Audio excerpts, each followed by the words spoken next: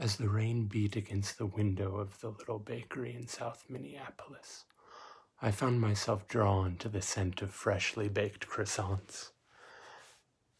I ordered a few and paired them with a steaming cup of coffee, hoping to drown out the eerie silence that hung over the city. Looking out the window, I saw the people scurrying along the wet sidewalks, like ants fleeing a long, forgotten terror. The cold, damp weather seemed to seep into my bones. It was early spring, and the city was awakening from a long, dark slumber.